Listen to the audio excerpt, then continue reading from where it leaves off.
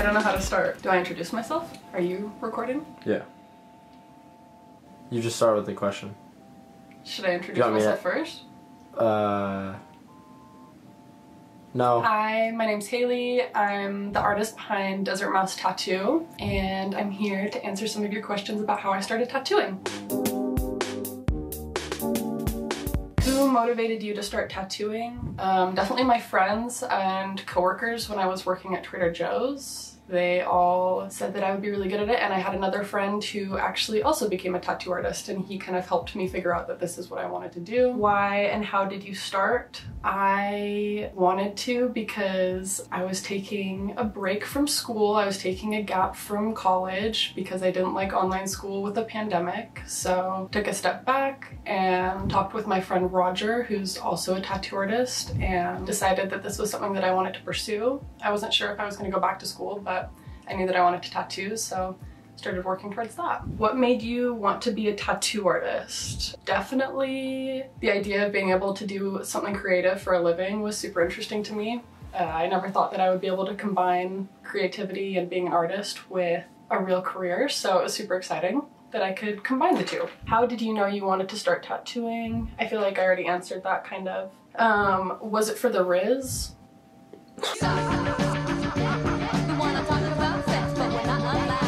Did you start by apprenticing or did you teach yourself? I personally taught myself. That was something that I kind of discussed with Roger when I was looking into starting tattooing.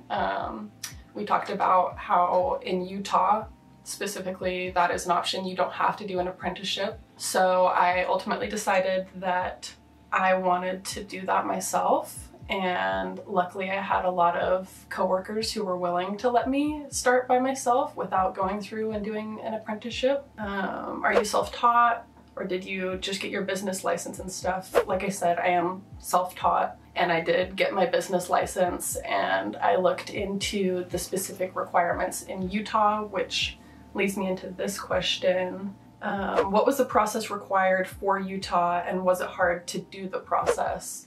For Utah specifically, I'm not exactly sure if it's the same in each city. I'm in Cottonwood Heights technically, so long story short, talked with the business licensing in Cottonwood Heights and asked them what needed to be done before I could work out of a studio. And they told me that I needed a business license and my bloodborne pathogens training certification, and I needed to be working out of a health department certified space. Those were like the three big things that needed to show that I was okay to start tattooing on my own without an apprenticeship. How did you get the training needed to prevent bloodborne pathogen problems?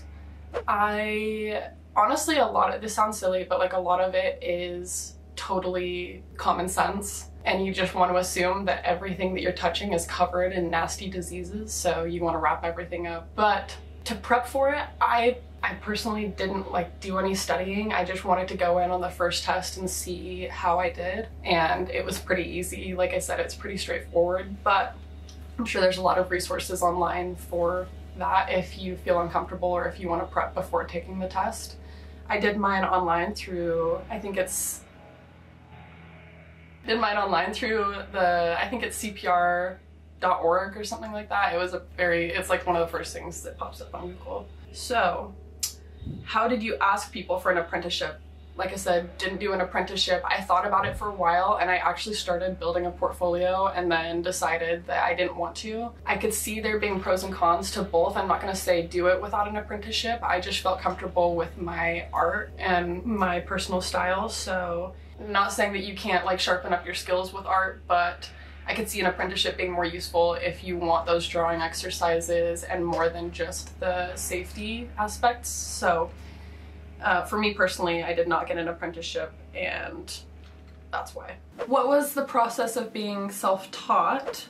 For me personally, living in Utah, like I said, I just talked to the business licensing, department. I went online and sent an email to a business licensing woman in Cottonwood Heights, asked her what I needed to do. She said that I needed to get those three things that I said, the business license, bloodborne pathogens, and then a space that was health department certified.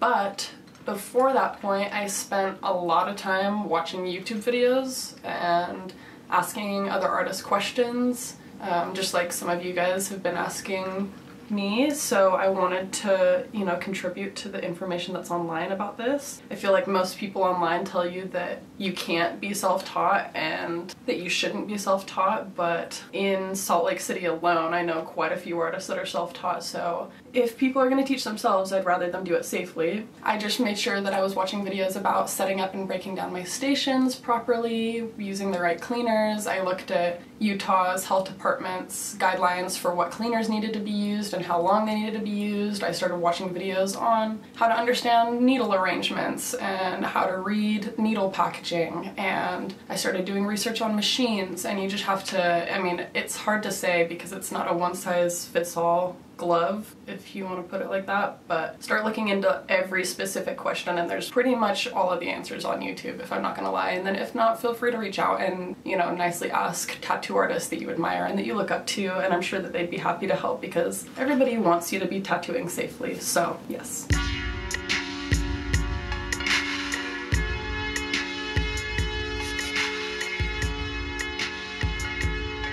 Have you always been good at drawing? Did you take any classes? Yes, I've always been good at drawing. It's like the one thing I'm actually good at.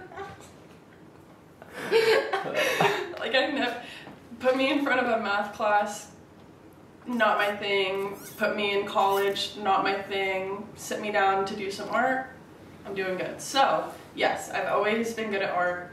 My dad's an artist, my grandpa's an artist, it runs in the family.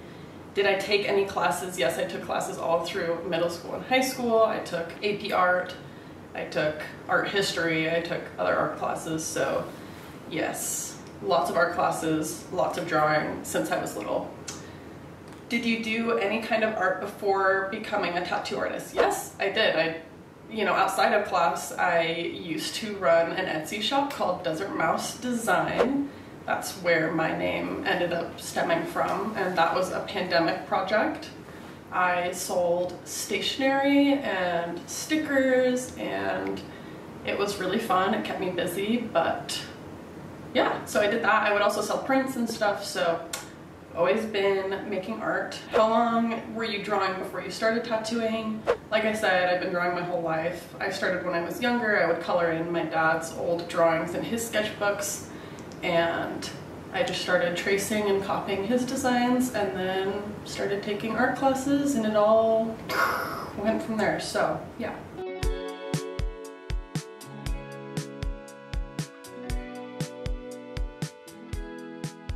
Where did you start practicing? That's kind of going back to when I was working at Trader Joe's. I had a lot of friends who were also my coworkers that worked at my store, and they were super willing to let me tattoo them, which was huge. I had a coworker who was moving states, and he encouraged me to give him my first tattoo, which was huge. He didn't care that it wasn't going to be perfect. He just wanted me to do the damn thing, so I did it, and luckily it turned out good enough. I'll insert a picture so that you guys can see, but it turned out well enough that my other coworkers and people who knew me as an artist from school were willing to let me tattoo them.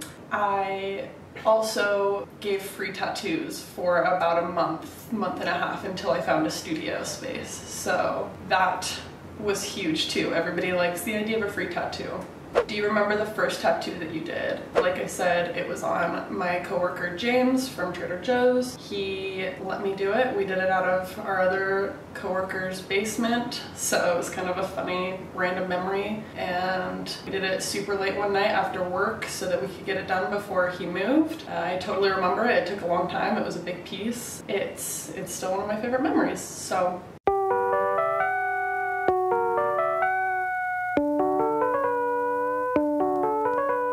Where did you buy your equipment? How did you know what you needed? I bought a lot of my equipment when I was starting from Amazon, which isn't always the greatest place to buy things. It worked for me because I wasn't at the time technically like business licensed and working out of a safe space. I honestly was tattooing my friends out of my home and at their homes. I did my best to make them safe spaces by wrapping things in saran wrap and making sure I was using the right cleaners, but that's not ideal. So until I was allowed to buy from the licensed tattoo shops here in Salt Lake, I bought my supplies on Amazon. I used recommendations from other YouTubers who will include down in the description box so you guys can watch their videos because they were really helpful resources. But I used a ton of YouTube videos, bouncing back to YouTube, but yeah, that's how I picked out my machine. That's how I picked out gloves that I was using, all sorts of different supplies. So do your personal investigation. Like I said, it's not a one-size-fits-all sort of thing. You gotta just find what works for you. And then to bounce on that question, how did you pick out a machine? Any good starter recommendations? I used YouTube to pick my machine out. I found a machine that was in a reasonable price point. I knew that I wanted to use a rotary pen so that I wasn't dealing with a cord. I knew that I didn't want to use a traditional like coil machine or even a traditional like rotary machine. So that kind of helped me narrow it down. Again, do your own research, figure out what route you want to take with that, and then there's tons of different options depending on what style you're going to be tattooing. I just kind of wanted a does everything machine because I knew that I would be doing shading and line work. So I ended up picking the Mast Archer, I want to say it was, and it was great. I used it for a long time, really enjoyed it. Honestly, it would still work. I just ended up upgrading to the Axis Valhalla more recently, but that is a little bit more of an investment. So I would check out Mast machines if you're looking into a starter machine. I think that they're really great and they're accessible. And then all of my other equipment like needles and stuff were also purchased through Amazon, but as soon as you can purchase from licensed tattoo shops, you're gonna get sharper, better quality needles. How did you find a private place to tattoo out of? I got really lucky, and my family's friend who is our esthetician, she does my facials. I've known her from previous appointments that I've booked with her. She was renting out a room in her business building. It's a building where there's separate rooms that rent out to individual businesses. And right as I started making an Instagram, putting it out there that I was going to be doing this more professionally, she reached out and was like, hey, we've got this space for you, would you be interested? And I immediately pounced on it because that was one thing that I was really nervous about finding. But if you don't have a connection like that, just start looking at commercial spaces. It's kind of hard to find it, but drive around, look for places that are leasing, and call and ask questions, because I've done that too, and it's not that hard. You can totally find little spaces in a bunch of different like community business buildings or just brick and mortar storefronts. It depends on what your price range is and what city you're looking to find a space in. So yeah. And then I had one more question that I didn't really categorize into any of these places. I wasn't sure where to put it. So how and when did you start feeling accepted by the tattoo community, being self-taught? This was something that was super stressful when I was starting out. I was so nervous because, like I said, there is a very big stigma against being self-taught, which is understandable. It's a scary thing, and not everybody should just be teaching themselves. You should be taking the time to make sure that it's done safely. But it is also just stressful being accepted by a community that's pretty tight-knit. It took me a few months to get comfortable reaching out and befriending other tattoo artists, letting people know that I'm a tattoo artist, because I was so scared to say like, oh, I'm self-taught, I didn't do an apprenticeship. But the more I posted, the more I followed other artists, I realized that it wasn't totally unheard of and that there was plenty of other artists in my area at least that were self-taught. So it took a few months to get comfortable, and it wasn't always super friendly from platforms and other artists, so it took a minute. But I had a lovely couple of friends who were also tattoo artists reach out, and I didn't know them at the time, and they were super friendly, welcoming, gave me the little boost of confidence that I needed to feel accepted, and it was huge to receive those messages from them saying, you know, we see you, we see what you're doing, we're really proud of you, if you have any questions, reach out. Not saying that that's always the case, but I got really lucky and made friends after a few months of tattooing and growing my business online and stuff. So yeah, it took a few months, but now everybody's so sweet. It's a really cool community to be a part of. So yeah. Here's another question that wasn't asked on my Instagram when I did the Q&A.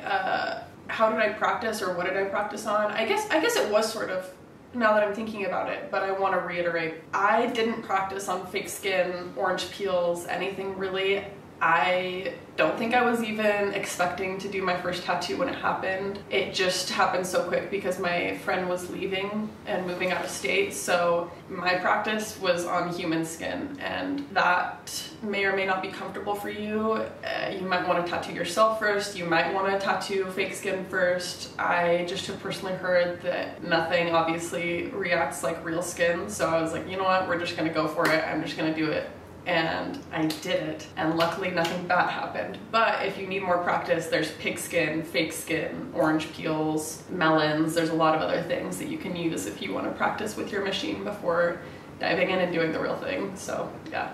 So those were all really great questions. I know that those were sort of vague answers, so if there's anything specific that you guys have questions about, totally ask in the comments section. But to summarize everything, if somebody asks me how I became a tattoo artist, this is my response always. I taught myself. I chose not to do an apprenticeship. I got lucky and found a space to tattoo out of privately pretty early instead of working out of a studio, which worked for me because I wanted to do my own thing. I knew that from the start. I did months and months of research on setting up, breaking down, tattooing safely, needle depth, tattoo machines, every single thing you could think of. I just watched lots of videos, read lots of articles, did my personal research, asked friends who were tattoo artists, and started finding out a system that worked for me.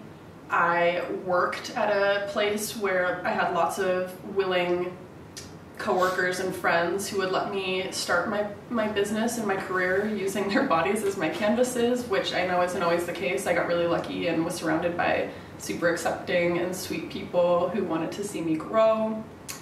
And, you know, after that, it's just practice, practice, practice, tattoo, tattoo, tattoo, do lots of tattoos, post all of your tattoos, get your face out there on the algorithm, get your work out there, and, you know, eventually it'll catch on and the flame will catch and your Instagram will grow, your portfolio will grow, you'll make more connections, and yeah. And you gotta